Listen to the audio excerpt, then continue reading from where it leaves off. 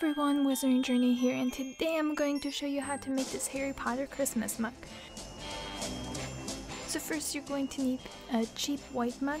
The more expensive mugs actually have a better glaze, which makes it harder for the colors to stick to the mug. And then once you have the mug in front of you, you can use the rubbing alcohol to clean the surface of your mug.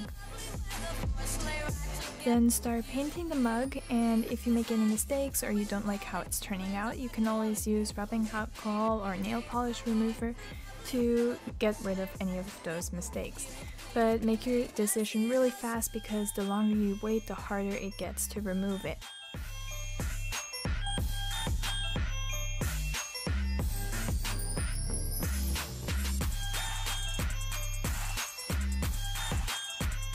Then place the mug into the oven when the oven is actually cold and heat it up to 360°F or 180 Celsius.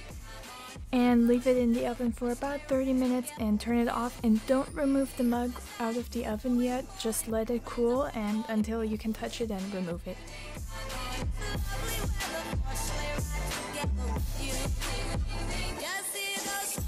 So I hope you guys really enjoyed this video, and if you want to see more Harry Potter related videos, feel free to subscribe.